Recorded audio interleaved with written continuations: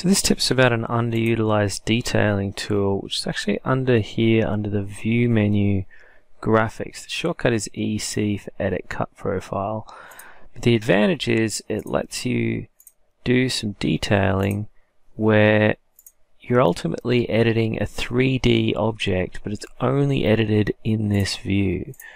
So I select the object, I make sure the arrow is pointing to the part of the object that I want to keep, and I can show some irises on the edge here,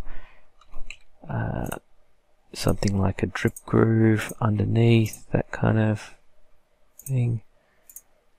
And when I move the object, those elements move with it. So it does have an advantage over, typically people would hide this and show a filled region, but the filled region is not going to update when the three-dimensional object updates the way that these edit cut profiles will.